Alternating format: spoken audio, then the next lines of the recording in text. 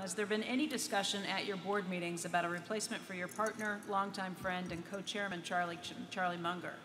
Has it been determined Berkshire will continue to be led by a similar dynamic duo? Two magnificent investor minds, each providing a unique point of view, have been a major reason the business has performed magnificently over the decades and has delighted the shareholders. Well, Charlie is he's my canary in the coal mine. Charlie turned 90, and I find it very encouraging how well he's handling middle age. So I hope to be able to do the same thing myself. No, and you raised a point which is I hadn't thought about, but I'm a little sensitive now that you raised it. They always talk about replacing me, but they never talk about replacing Charlie.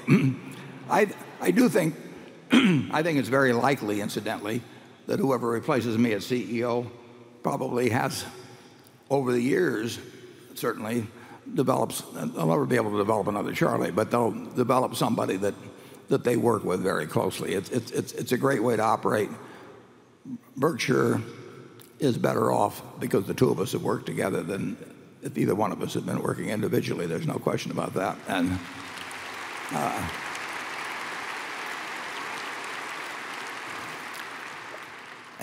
But I do think,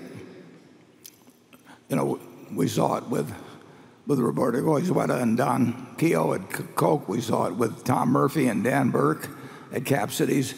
I mean, these were magnificent companies. And I think that in both cases that I just named, I think that they accomplished far more because they had two incredible people running them who admired and worked well with the other, and they were complementary in terms of the talents they brought in many ways. It's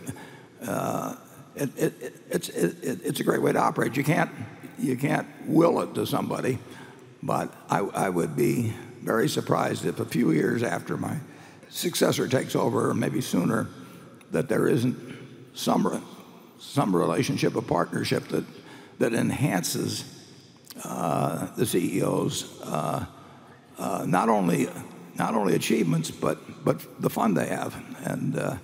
But so far nobody's brought up in the meeting any successor to Charlie, and frankly I have a lot of trouble thinking of anybody that could be a successor to Charlie. Charlie, do you want to comment? I got to give you a chance. I don't think the world has much to worry about. Most 90-year-old men are gone soon enough.